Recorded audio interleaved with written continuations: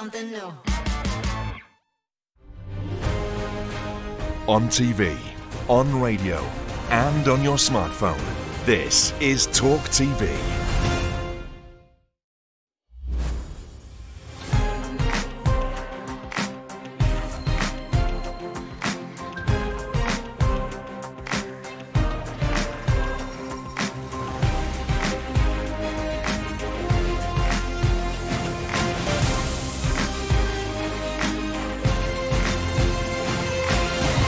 Good evening, I'm Piers Morgan, Uncensored tonight. Tennis legend Boris Becker is behind bars. His ex-wife joins me exclusively for her first interview since the shock sentence. And chess grandmaster turned Putin blaster, the genius Garry Kasparov, will be live with me too. But first, my brain dump. It's a stunning seismic bombshell that sent shockwaves across America and indeed the rest of the world. An unprecedented leak from the US Supreme Court shows that America's most powerful judges are about to overturn Roe versus Wade. That's the landmark law which has effectively legalized abortion in the United States for the past 50 years. It's easy to forget when you live in a country where abortion is legal and a long accepted part of society that in America this remains a highly charged emotional debate that divides people like almost nothing else. Protesters from both sides immediately descended on the court.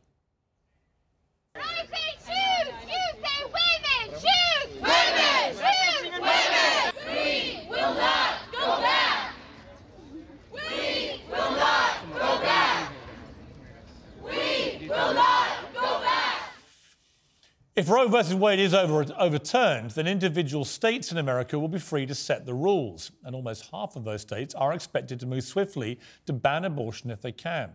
Already, abortion laws in the United States are a complete mess. Pro-life states have for years made it as difficult as possible to get an abortion without themselves breaking the law. A woman who chooses to have an abortion in Missouri, for example, a state with a population of 6 million people, only has one clinic to go to. She'd have to wait 72 hours before signing consent and having the procedure. The doctor is then compelled by law to warn her that life begins at conception. But literally just a few miles away in Illinois, the neighbouring state, the same woman can choose from dozens of clinics and have the procedure done on the same day. So you end up with this wretched, confusing patchwork of rules and so-called abortion refugees travelling across state lines, at least those women who can afford to do that. Undoing Roe versus Wade will most definitely directly harm the poorest women in US society who want an abortion. Now, I'm not an American, so I have no vote or say over what laws Americans have. But I'm entitled to my opinion, and I believe women should be free to choose what they do with their bodies, just as we men are. More importantly, the majority of Americans agree with me and support Roe versus Wade. Almost two-thirds of them, in fact, just 27%, say it should be scrapped. I'm pro-voice on pro-choice. It seems to me a dangerous moment for American democracy when the Supreme Court goes against the will of the majority of its people on a matter of such personal freedom.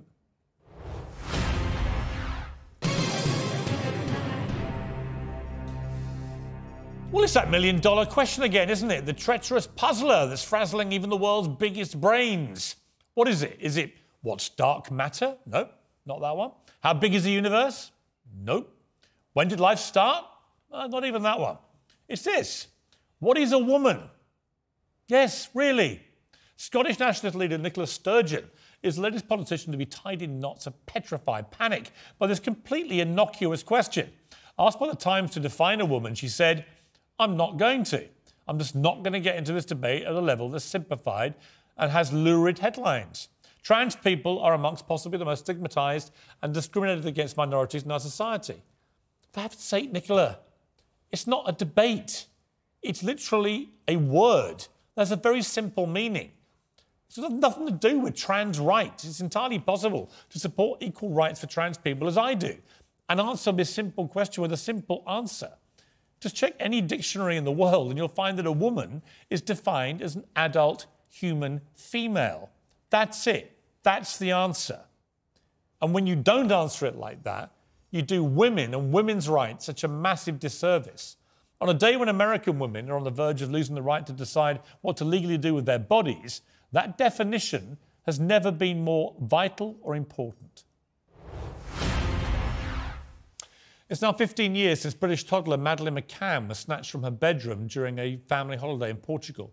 as her parents had dinner 50 yards away with friends. Madeline's body has never been found. She may still be alive. Nobody knows. No one's been charged over her disappearance. Very few child abduction stories grip the world quite like this one. It made global headlines amid a desperate international search to find her. And to this day, she's regularly plastered across the front pages with even the smallest of updates from police inquiries. At the centre of all this are her devastated parents, Kate and Jerry McCann. Now, I've interviewed them several times. I've always been struck by both the terrible grief they feel for what happened to the little girl and the inevitable regret that their actions may have contributed to her disappearance. You're intelligent people, and you were certainly good parents. There's no one's questioning that from all accounts that we've all heard. It's just when you have people coming in and off a street like that, and it's not your home and it's not really secure. Again, I mean, I think it's back to the safety issue. We did not perceive an element of threat, and child abduction is so rare. Why would you ever have thought that someone was going to get into an apartment and steal your child? It just didn't enter our head. If it had, it wouldn't have happened. Yeah, we've been through all these questions day in, day out. Yeah. Why, how, why? And I can only, say to myself, well, Kate, you felt really safe, and I know how much I love my children, and there's no way I'd have taken a risk. They don't need anyone to tell them they shouldn't have left Madeline alone with her young siblings that night, however safe it may have seemed in the resort. They have to live with that decision every day, and it must eat away at their souls. But there's not a parent alive who hasn't lost sight of a child for a few moments or longer and felt that sickening dread that the McCanns have now had for 15 years. It happened to me once. I lost one of my sons for 30 minutes near a running creek. I'll never forget the desperate despair that swept over me, all the unbridled joy when he was found safe. The McCanns only have the despair.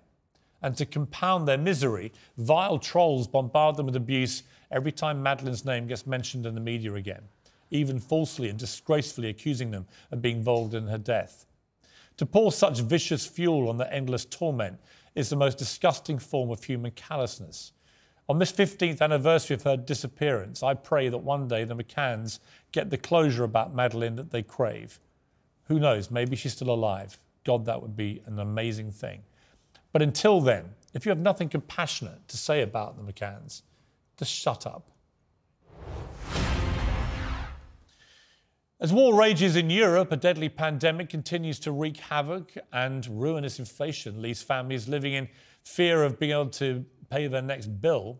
Well, what better time for an elitist ball and a pouting procession of our most pampered prima donna celebrities?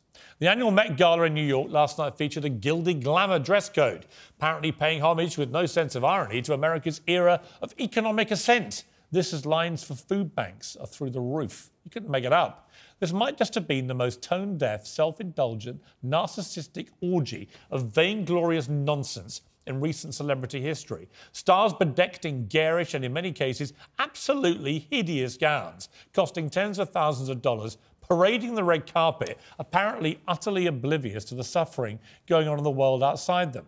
The Met Gala used to be about the biggest and most talented stars of entertainment. Beyoncé, Lady Gaga, Rihanna, strutting down that carpet. This year was a who's who of who cares. Let's take a look at some of them. Here's Emily Ratajkowski, the model. Only shocking because it's the first time I've seen her in clothes for about 3 years. Brooklyn Beckham. What's he doing there? His only claim to fame is his dad used to kick a football around. Hillary Clinton. She was described by Variety magazine as looking regal. Regal? The only regal thing about what she was wearing is it closely resembles the curtains I saw at Buckingham Palace when I went to meet the Queen. As for Kylie Jenner, apparently 8 people had to get her into this meringue wedding dress. And why was she wearing a wedding dress? But the single most irritating moment of the night came from, well, appropriately, the single most irritating person. Kylie's big sister, billionaire irritant Kim Kardashian, who turned up wearing Marilyn Monroe's iconic nude-coloured Happy Birthday, Mr. President dress, the one that Marilyn wore when she sang to JFK. It has 6,000 hand-sewn crystals woven into it and was sold a few years ago for $5 million at auction.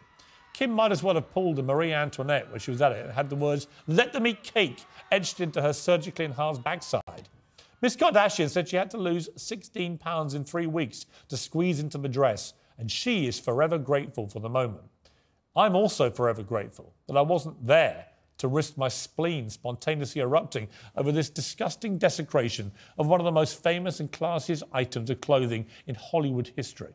Poor Marilyn must be turning in her grave.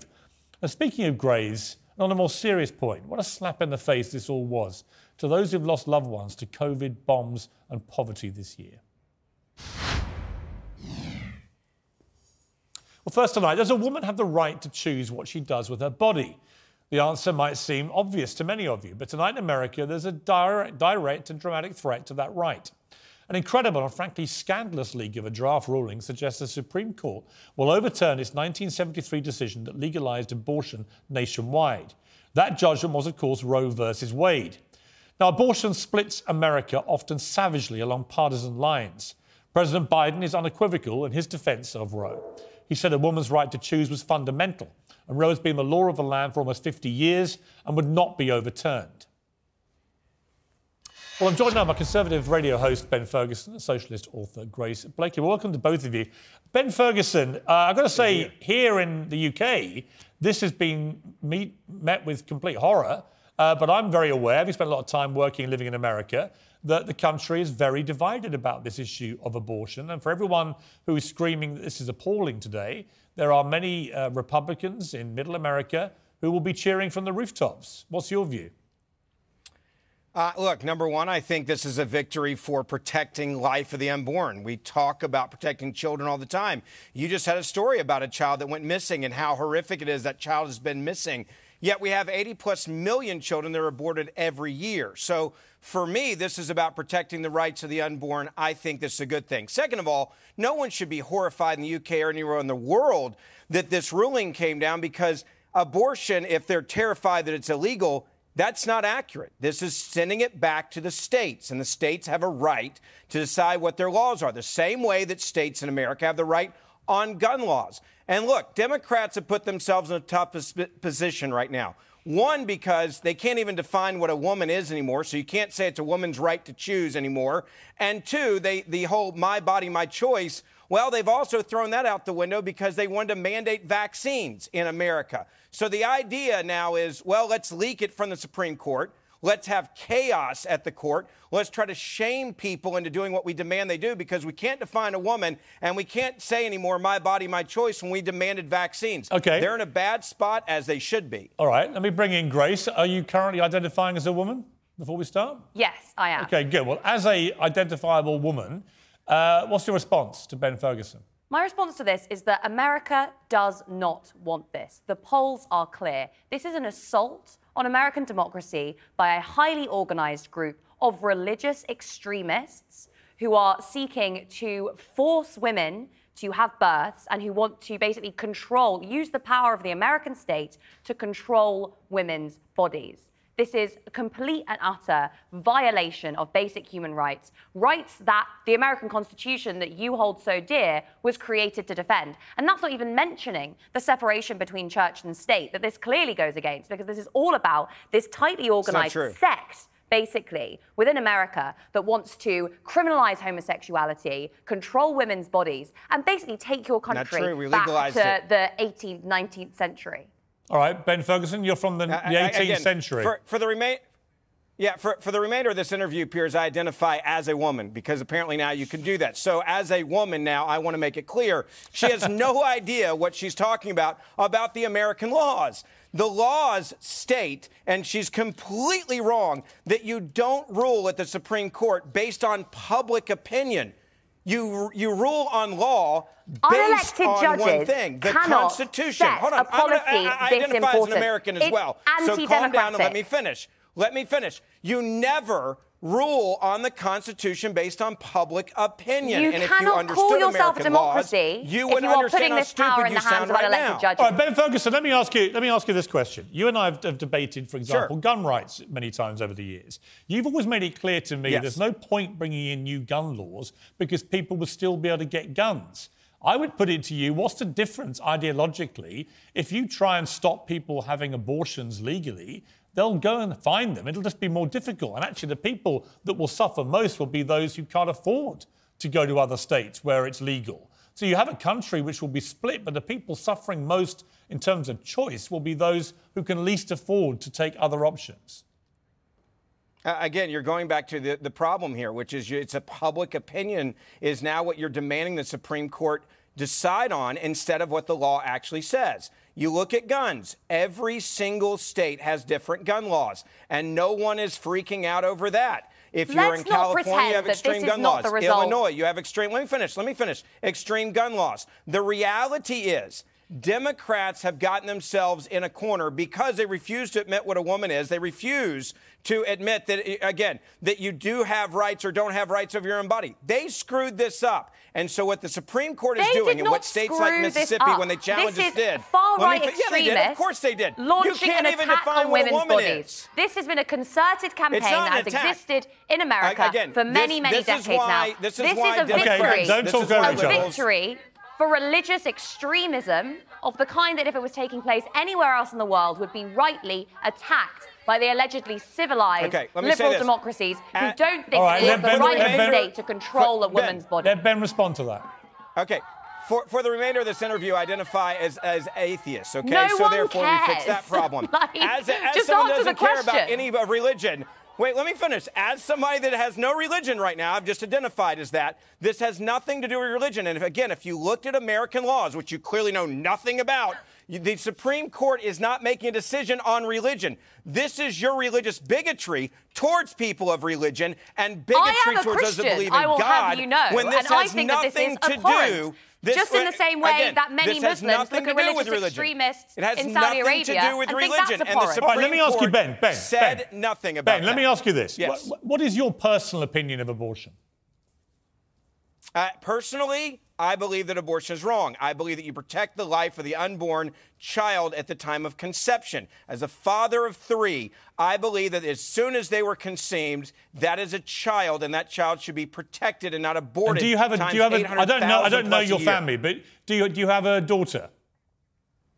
I have 3 sons, 2 that are twins from in vitro, so I know a lot about conception and when it starts. Okay. All of my children are miracle babies. The question I was going to ask vitro. you, had you said that one of your kids was a daughter, I just wonder what your view would have been about the perennial question well, about I identify all of them as daughters right now, so let's go there, right? Okay, we can do that now. They're all daughters, so let's have them identify as daughters. How would you feel if you had a daughter who was impregnated by a rapist, for example, or through incest? Would you still say that she was not entitled to have an abortion? It's a great question. Many of the states that are saying that they will go with whatever the decision is on Roe v. Wade have said, unless it's life of the mother, rape or incest, they will allow abortion in those states, including many of the conservative states that you mentioned earlier. If it is personally my child and they came to me and they said I was raped and I am pregnant, I still believe that that is a child, an authentic human being at the time of conception. And I do believe that you can give that child up for adoption if you do not want to raise that child. But it's still a child, and that child's life deserves to be defended. It does not mean, by the way, that I don't think you go after the person that did the horrific crime. Why are Republicans denying people health care? Why are they allowing people to go around murdering each other with guns? This has nothing to do with the conversation, Hannah. We're not denying health care. Of forced birth. See, this is when you know you've lost the argument. When you have to bring up another argument that has nothing to do with this. Don't talk over each other. Denying people contraception, basically teaching a policy of abstinence, telling people it's wrong to have contraception, it's wrong to have sex. So when that inevitably does happen, they have no choice when they're very, very young, other than just to have a child that they don't want, that is going to completely destroy their life. Final word to that is not pro-life. I would argue Ben Ferguson must have had sex because he's got 3 kids. So let's just put that on the table, right, Ben? Let me say this very clearly. If you're having to then go into health care and arguing about health care to defend your position on abortion, you've lost the argument. This and is abortion about is not life. illegal in the United States of America. Let me finish. Let Ben finish. Let me finish. Abortion is not illegal in America with this ruling. It is going back to the Constitution. Again, let me finish. I have a right to an opinion, so do you, okay? Yeah, you both have your right to opinions. On this show, and the Supreme Court has made it clear that they have said it's a states' rights issue, and that's what the issue is here. You don't understand the American Constitution. How much longer until we see federal legislation imposed when the Republicans take back control that basically makes it illegal everywhere? Okay. Your country is going back to the Middle Ages. Be struck down we've got to leave it there. It's a states' rights issue. We've got to leave it there. This is the kind of debate that's raging all over America, by the way. So it's a good debate to have. I believe in uncensored debate. and passions are going to run very high about this. Ben Ferguson, Grace Blakely, thank you both very much. Thanks. Well, Uncensored next, after tennis legend Boris Becker was sentenced to 2.5 years in prison. I'll be joined exclusively by his ex-wife and the mother of his 12-year-old boy, and that's Lily Becker. She'll be next.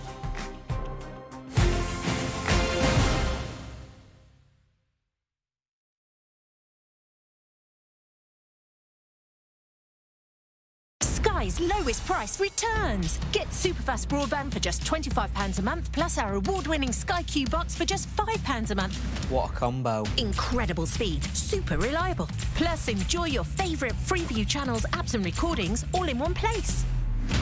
Superfast broadband for just £25 a month, and our Sky Q box for just £5 a month. Oh, wow. Our lowest price won't last long. Go to sky.com. Meet Georgia. This is her favourite top. What she doesn't know is also her sister Vienna's favourite top. Luckily, you can help extend the life of your clothes by adding a scoop of new Vanish to every wash. Our Oxy-Action formula lifts away stains, removes odours, and keeps colours bright. So we can rewear our clothes again and again, up to doubling their life and helping reduce clothes waste. Clothes live longer with Vanish. 3, 2, 1, and liftoff. Technology enables us to do things that we just can't naturally do. That opens up so many possibilities. And when you can fold the impossible into the reality of normal life right now, I think that's what progress is. When technology enables progress, ESET is here to protect it. ESET Digital Security. Progress protected. Summer's coming, and there's so much to enjoy. Let's make sure you hear every single moment of it. With 15% off our best-selling hearing aids, plus a 60-day money-back guarantee. Book your free hearing check today at bootshearingcare.com. Yeah. And let's get everyone hearing better this summer, because you'll want to hear it all. Boots, with you for life. This is the motorway way to sell your car. The sell your car from home way. The car dealer's bid to give you the best price way. The you could get up to £1,000 more way. The your car gets picked up from home for free way. This is the way to sell your car. This is the motorway. At Nurofen, we know that sometimes regular painkillers alone aren't enough, leaving you feeling a bit out of sync. That's why we developed Nuromol Dual Action. It starts working faster than ibuprofen and lasts longer than paracetamol alone. For all-in-one pain relief to help you get back in sync. Nuromol. Leave the pain to us.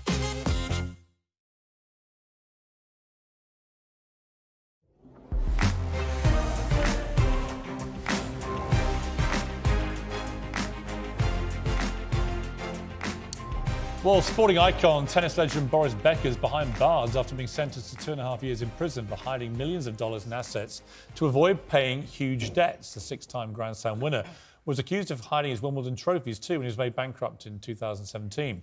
Well, one woman standing by him is his ex-wife, Lily. They divorced in 2018, but remain on good terms. And Lily Becker joins me now for her first interview since the shocking news of Boris going to prison. Well, good evening to you, Lily.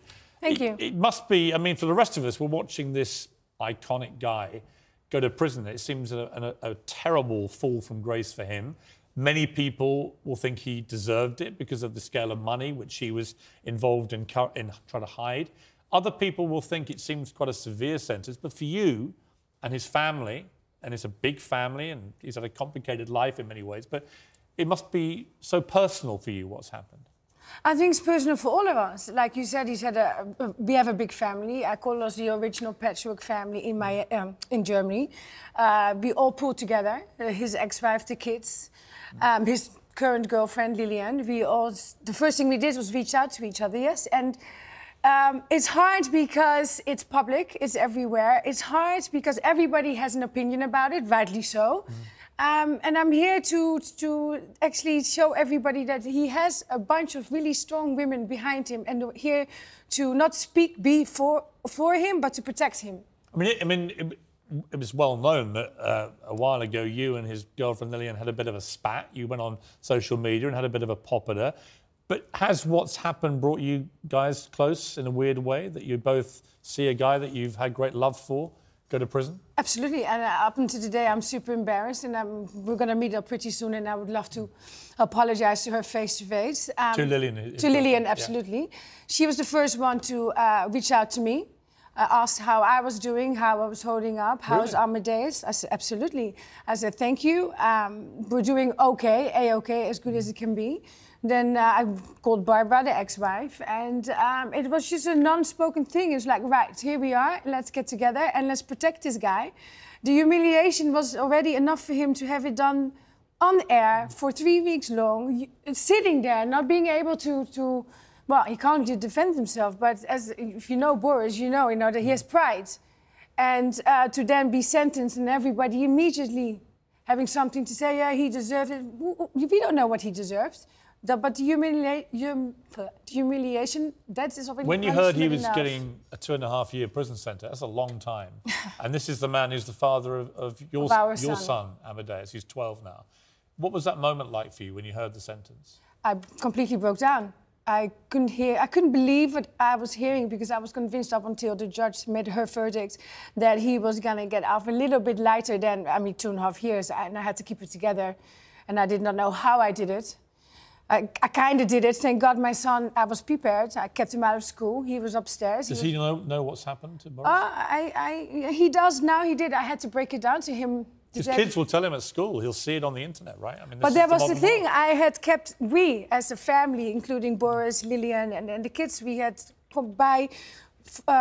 purposely not allowed him or spoke about the trial or anything. And then I didn't have no chance but to break my heart, or actually his heart, last Sunday. And I don't wish this upon anybody. It was the hardest thing I had to do with a 12-year-old. To tell him his dad was going to prison. He did. He just couldn't grasp him. Still can't, and it breaks my heart. But it just made me into Tiger Mama, because I feel now that I think we've all been through enough as a family. There is a mother involved. I'm not here. I'm not asking for sympathy. I don't want it, nor would Boris want that. I'm asking for empathy. I'm asking for everybody that had an opinion or wanted to write about him to please stop. You saw Boris just before he got sentenced. Yeah. What was his state of mind about this? Does he feel that the judge did criticise him for not showing any humility or accepting he'd done much wrong? Do you think as the time came nearer that Boris understood what he'd done and it was wrong? I think Boris always knew what was going to happen. He knew from the beginning this is going to be a tough one. It's going to be worldwide.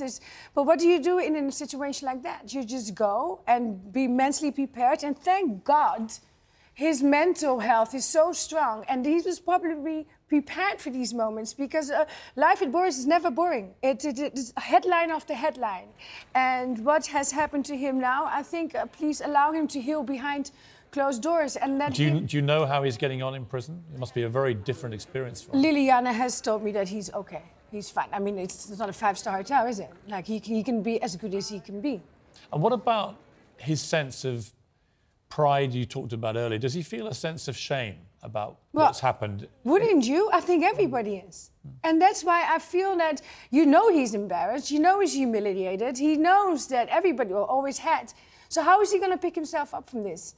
And the best way he can is trying to stay mentally strong, focused, because it's just an obstacle in the road. It takes a pretty extraordinary guy. He is extraordinary. Well, I was going to say, but I've known Boris socially, and I've always liked him. Yeah. He's a great character, and he was a wonderful sportsman. I remember when he won Wimbledon at 17. He was one of the best. I mean, amazing. He's also always had a magnetic appeal to women. Still has. And here you are, a beautiful woman talking as his ex-wife, very lovingly about him. Lillian, his girlfriend, very beautiful, talks lovingly about him. His first ex-wife talks lovingly about him. You're all coming together. What is it about Boris Becker that has that draw to women like you? Well, that's exactly it. It's either you have it or you don't. He has a great charisma. He is a fantastic father, a funny guy, honest, and you either have that swag or not. And he is, if you've met him, you know how charismatic he is. You know when you sit down and he tells a story, you are just glued to him. He's got these blue eyes, and it's just a charm. And this is how he's won lots of fans. But how will he deal now, Lily, do you think, with the fact he's now a convicted criminal? Because he is a man of pride. Yes. And when he comes out of prison, it may be in a year and a half, whatever it may be, he will come out as a convicted criminal. His life will never be the same again. Says who? Well, he is a convicted criminal. He is a convicted criminal. Who says his life will never be the same again? If the people that are standing by him, and which is a lot, I think, don't we all have a comeback kid? He did, yes, I'm going to get... He has, well, he's been committed for a crime. Well, he's going to do the time. For those who don't, for those who haven't followed it, he was sentenced to 2.5 years for hiding $3.1 million in assets to avoid paying debt. So he got into heavy debt and he tried to hide money which should have been used to pay it off. That was his crime. Do you think that the sentence was justified? No, I think it's way too harsh. Absolutely, I think it's way too harsh. Should there be a punishment? Absolutely. I think personally, obviously, I'm biased. I'm part of the Becker family. My last name is Becker, but I think 2.5 it's harsh. It's very harsh. But we knew from the beginning that this judge, she was not going to take no. Are you hoping to take Amadeus to see his father in prison? He is dying to see his father. I have just told a 12-year-old that his father is in jail, and the saddest part about it was that I couldn't break it down because these kids are now going on YouTube. They are going on the internet. Internet is cruel, but he also has a loving support system around him, and he's curious. And I've told him we all make mistakes. Your papa didn't listen to the law, and he's on the naughty step, a little bigger one. And what was the last thing you said to Boris before when he last saw you? I wrote him, and I said to him, "See you next weekend if you want to see all will be good." He gave me this, and I sent him a heart, and that was it. And you haven't spoken to him since he went inside? No. Do you hope to go in yourself? If he would want to, yes. I mean, absolutely. With my son, 100%. I think I need to be holding my hand with him. And of course I want to see him. I'm dying to see him. Lily, I'm very sorry for what's happened to you and to Amadeus. It's very tough for a little boy to see his dad go to prison. I've got a lot of time for Boris. I think what he did was wrong. And I don't try and justify that in any way. Nobody is. I don't think anybody is. But I hope he's OK during his time in prison. I hope he comes out learning his lessons and that we can get to see him again. And the fact that you stand by him as his ex-wife says a lot about his character. Yeah. So thank you for coming in. Thank you for having us. Appreciate it. Me. Well, Uncensored next, outspoken Putin critic Garry Kasparov and why he thinks Ukraine is just Putin's first stop. That's coming next.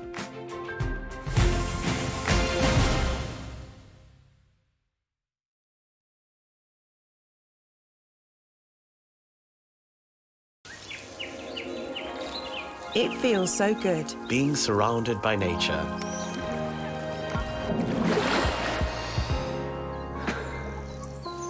Introducing Airwick's latest range of scented oil warmers, infused with pure essential oils and more naturally derived ingredients. Little bit of nature home, with up to 100 days of amazing natural fragrance.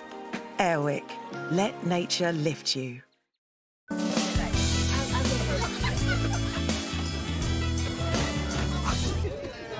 Square, everything your business needs, almost.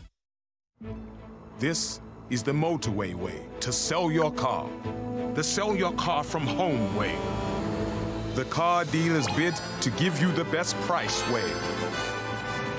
The you could get up to £1,000 more way. The your car gets picked up from home for free way. This is the way to sell your car.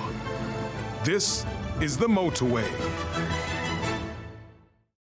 When the stress is piling up, heartburn and indigestion can pull you out of the moment. So if it does, take Gaviscon Double Action Liquid. It neutralises acid fast and builds a protective layer lasting up to 4 hours, so you can focus on getting things done. Live in the moment with Gaviscon Double Action. Make every job easy with tool hire from Speedy. nationwide, online and selected B&Q stores. Sam's on the hunt for a job, and his dad has the perfect shirt to rewear again and again. Luckily, a scoop of new Vanish boosts every wash. Our Oxy-Action formula lifts away stains, removes odours, and helps keep your whites from greying over time, up to doubling their life and helping reduce clothes waste. Clothes live longer with Vanish. Sometimes it's nice to own something real that you can hold in your hand and one day pass on to your loved ones. This free guide from Direct Bullion told me everything I needed to know so I could start my own collection of gold coins and bullion bars. All the gold they sell is VAT free, and their specialists are on hand to guide and support their customers. For your free Direct Bullion guide to buying gold, call 0800 055 7050. Warning, the following contains graphic images of germs. Germs you can't see, like these. These. And even these.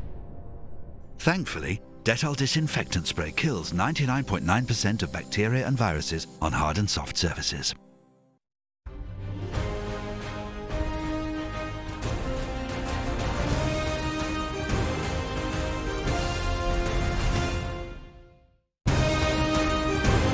This is TalkTV.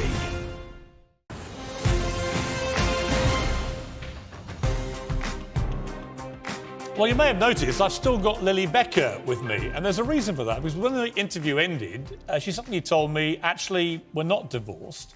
I'm still married to Boris, and we had this extraordinary conversation. I said, well, why don't you just stay here for a little bit, and we'll just resolve this once and for all. So everyone keeps reporting that you're divorced. You're still his wife. You're not divorced at all. I'm very much still his wife, a strange wife as that may be, but we're still very much married.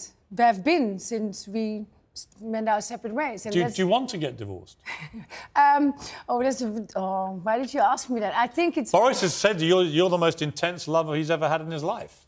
It was from the beginning intense. It was a complete true love story. There's no ifs or buts about it. And everybody that knows us knows this. You don't want to divorce him, do you? Why do you do this? It's not that I don't want to get a divorce. I think we should handle our business at the right time. This is not the right time. This is everybody's involved. We will do it how... But right now, you're still his wife and you still love him. Of course I do.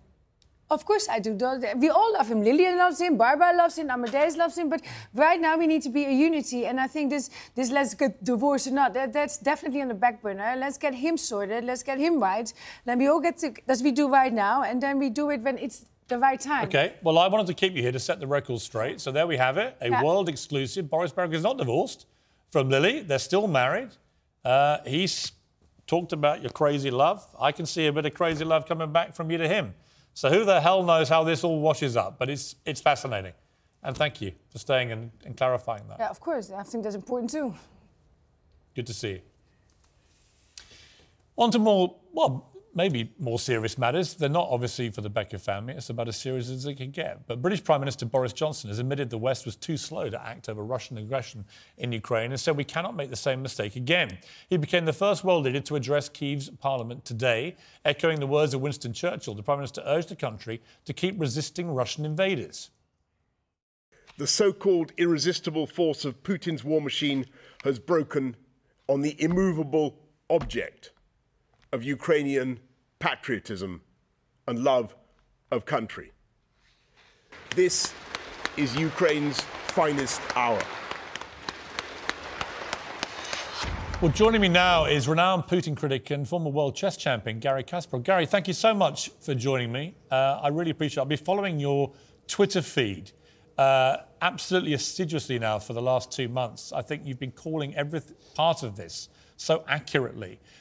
What is your current reading of what is happening in Ukraine? What do you think Putin wants to achieve? And what should we in the West be doing more? Thank you for having me again. I think we should separate two things. One is humanitarian catastrophe, atrocities, never-ending atrocities, never-ending Russian attacks against civilians, demolition of the country. That's all bad news. And we all share responsibility for inaction. For so many years, ignoring the fact that for Putin, attack on Ukraine was not a matter of if, but when. On the other side, we could see that Ukrainian army that successfully repelled Putin's attacks at the first stage of the war and now is defending the East is about to become strong enough to counterattack.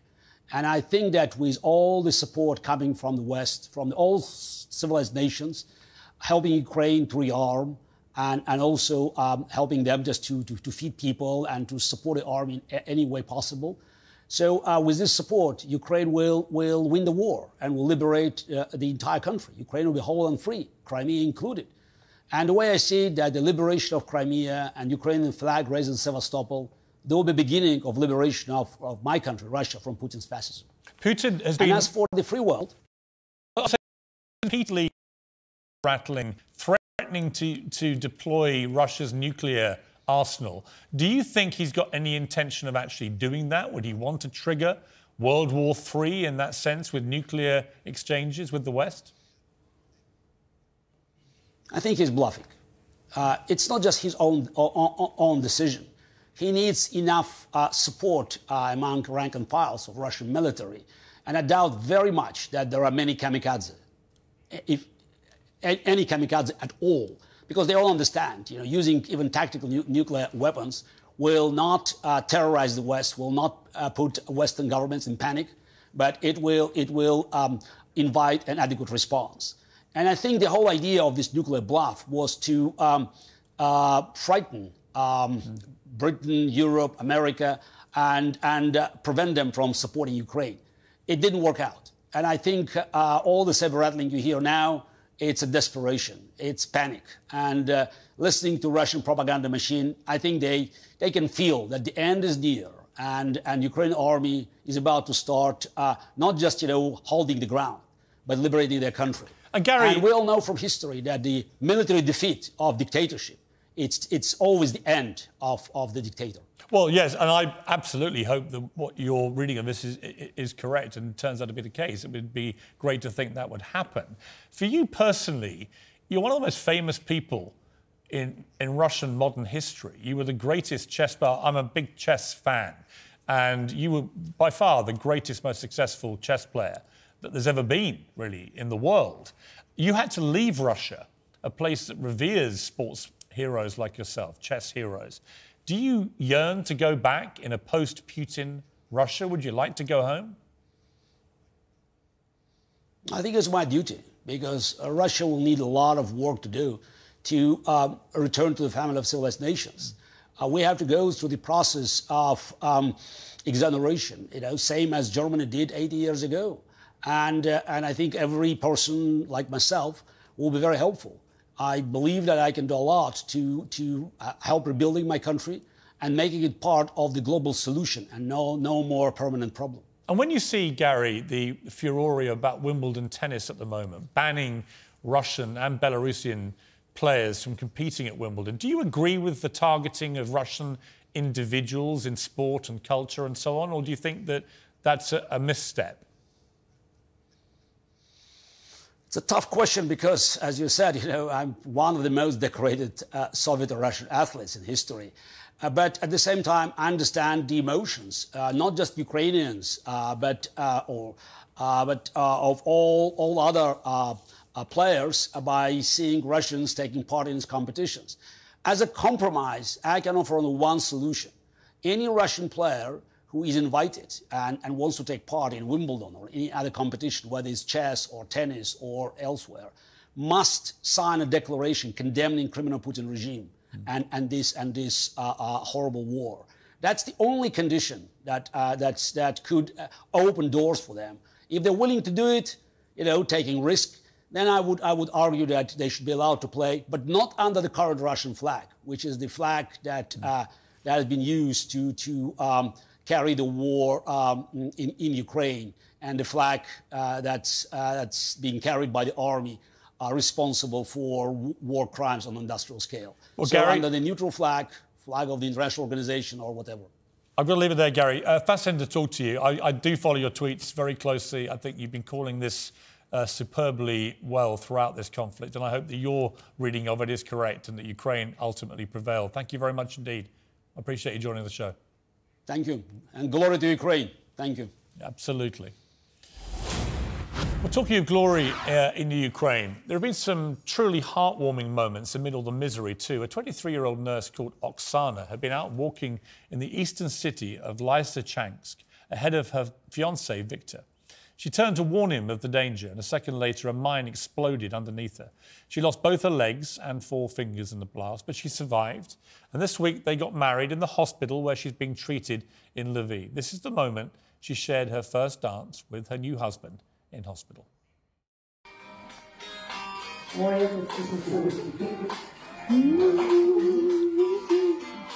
Перший весільний танець. Оплески ваші. Congratulations to Oksana and Victor. What a wonderful end to what must have been an absolutely appalling few weeks for the couple. Uncensored next. Against the backdrop of war and an inflation crisis and a pandemic was the Met Gala, the most tone-deaf celebrity shambles of all time. Well, the daughter of legendary Joan Rivers, Melissa Rivers, will be here with me next to go over it all.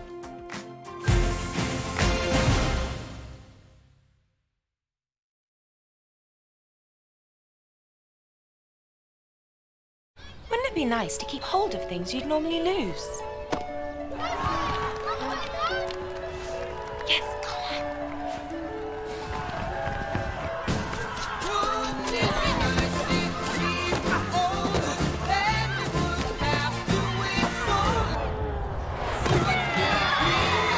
Well, Sky Mobile rolls with spare data so you can keep hold of it for up to 3 years.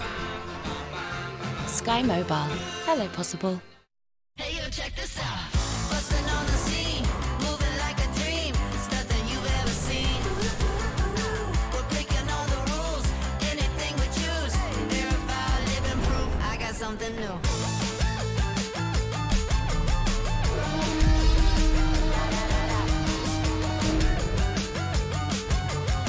We're breaking all the rules, anything we choose.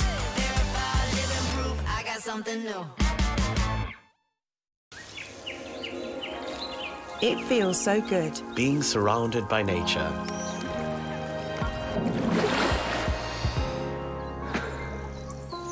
Introducing Airwick's latest range of scented oil warmers, infused with pure essential oils and more naturally derived ingredients. So you can bring a little bit of nature home with up to 100 days of amazing natural fragrance. Airwick, let nature lift you. You all right, hun? You got the blankets? Yeah. In the car seat? In the back. Yeah, it's got essential oils. Oh, you didn't think petrol was an essential oil? It's gonna be fine. Oh, just a quick top-up and we'll be there. Some things are better faster. Go, go, go! That's why our full fibre now goes right up to 900 megabits per second. New speed, same great value. It just makes sense. TalkTalk. Summer's coming, and there's so much to enjoy. Let's make sure you hear every single moment of it. With 15% off our best-selling hearing aids, plus a 60-day money-back guarantee. Book your free hearing check today at bootshearingcare.com. Yeah. And let's get everyone hearing better this summer, because you'll want to hear it all. Boots, with you for life. From curious pets to working up a sweat, there are many ways bacteria can make itself at home in our laundry. But adding Dettol laundry sanitizer kills 99.9% of bacteria, even at 20 degrees. So when it comes to your laundry, don't just wash it, Dettol it.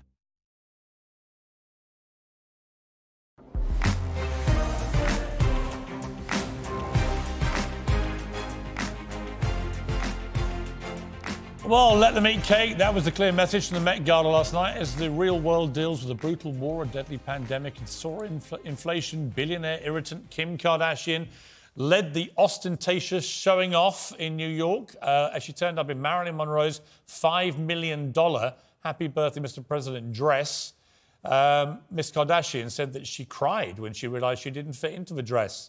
Yeah, maybe cry about something a bit more worthwhile in the world would be my advice for her. But I'm going to bring in Melissa Rivers now to discuss all this. Melissa, great to talk to you. How are you? Hi, Piers. Good. How are you? It's been a long time. I last saw you on Celebrity Apprentice with our old friend Donald Trump. Yes, yes. I think we've actually seen each other 1 or 2 more times since then, but I think that's probably the most memorable.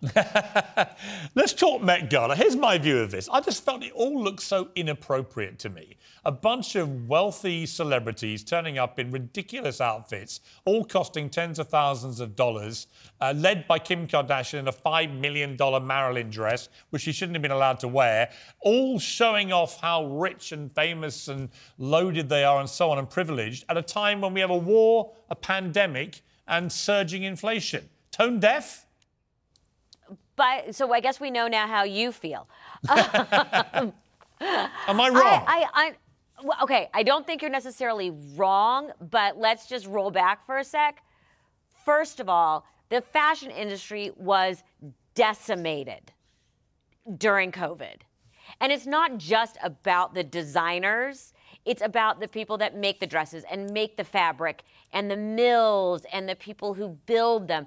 So there's a whole other part of the industry that people don't see. But how can they spend so much money, Melissa, and yet so many of them look so awful? But they're not paying for it.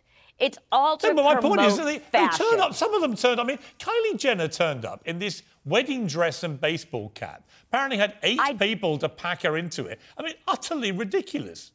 I'm not saying they're all good, but it really is, and I understand completely what you're saying, and this was a big discussion around the bringing back of the Oscars and all these things. But it is a night that, yes, it's supposed to be incredibly over the top. The Kylie thing I did not understand 1 iota. Maybe I'm too old to get it. Was it all a bit low rent, Melissa? I mean, when you've got a bunch of Kardashians, Emily Ratajkowski finally keeping some clothes on, you've got one of the Beckham kids who's only famous because his dad kicked a football. It all looked very low rent. There was no Beyonce, no Rihanna, no Lady Gaga, just a bunch of reality stars and footballers' sons. Well, that's been a big debate about a number of high-end magazines and who they're using in the magazines, as well as people who would never 10 years ago would have been invited. And there's a big debate within the fashion industry of that's appropriate. But if you go back kind of to my original point, these are the people that get attention. And it's a night to promote fashion, which is a multi-billion-dollar industry. Yeah, but here's my problem. That's just trying to get back on its feet. But then you get someone, like Riz Ahmed, Riz Ahmed, who I know people are like, oh, I can't believe he wore that. I thought what he wore was brilliant because he came out and said, this is representing the people, the workers you don't see. And I thought that was so smart and so on But I would point. take you back to what you just said, where you said that a lot of them are there because they get attention.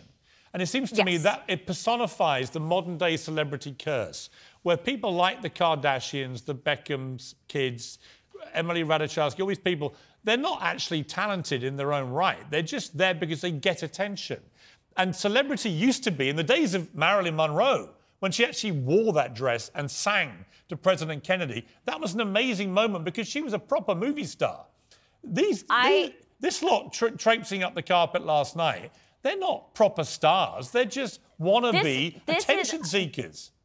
But this is also a major discussion on a totally different topic, which I'm always happy to have with you because I'm very much of two minds about it. There's the business mind, and then there's sort of the Hollywood history and appropriateness mind. There's the talent mind, and there's the untalented mind, right? I mean, there's two types. If you do an episode on that, you and I could have a phenomenal conversation about it, and we can get super academic and granular. So you and I would have a great time. I just don't think we can discuss the Kardashians and use the phrase super academic. But we've got to leave it there, Melissa. Lovely to talk to you. Come back. Let's talk about celebrity culture next time, because I've got a lot of strong views about it.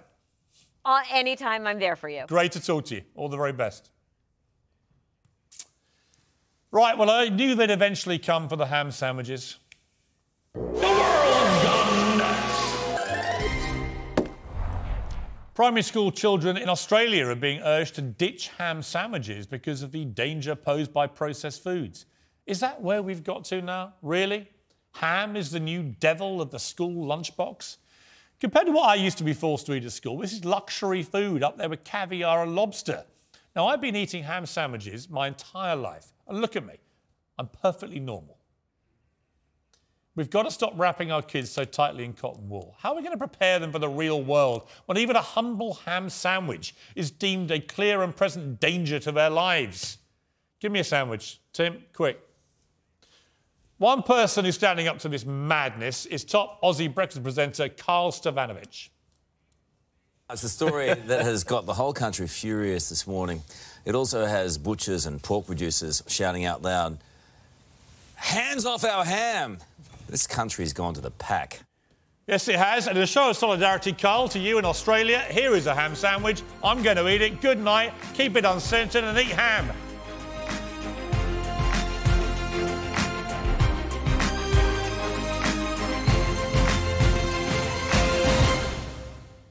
Biggest issue in Britain right now, undoubtedly, is cost of living. It is energy and all that goes with that, inflation. Look, I don't want the government to do very much, step back from most of our lives. But, there's a point when you say, actually, these guys are getting a grip of it somewhere along the line. You want to believe that the system that is meant to be running things, the Chancellor, the Prime Minister, are going to somehow step in and make life just a little easier for the average person.